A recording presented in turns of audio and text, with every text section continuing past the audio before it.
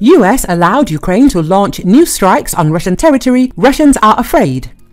Washington has given the Ukrainian president carte blanche to launch new strikes on Russian territory using Western weapons systems. About this, in an interview with the agency TASS, said the head of the second department of the CIS countries of the Russian Foreign Ministry, Alexey Polishchuk. According to him, the United States has not yet abandoned its obsession with inflicting a strategic defeat on Russia. The spiral of escalation continues in Washington. They are trying to justify their own crimes and protect Kiev.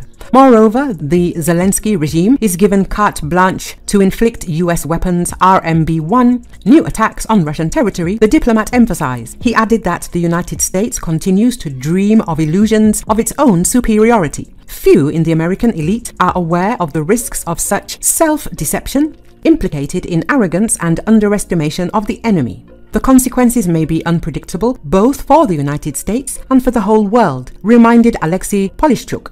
After many months on the back foot because of ammunition and manpower shortages, Kiev is finally able to take full advantage of Western military aid that started to flow into the country last month after months of delays. Soldiers on the front line say the deliveries are beginning to make a difference, especially since they can now use the arsenal to strike across the border at certain military targets, supporting Russia's offensive in Ukraine. Recall, part of the northern Kharkiv region, including the cities of Izium, Kupiansk, and Balaklia, fell into Russian hands soon after Moscow launched its full-scale invasion of Ukraine in February 2022. The occupation was brutal. When the area was liberated in the fall of 2022, Ukrainian troops found evidence of what they say were war crimes committed by Russian forces, including multiple mass graves and torture chambers.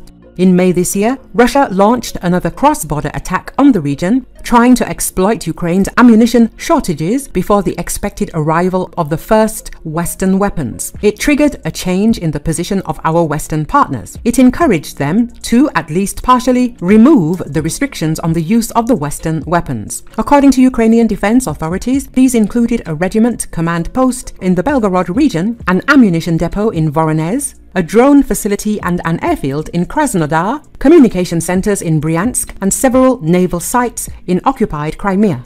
The arrival of long-range ATA-CMS missile systems was a particular game-changer.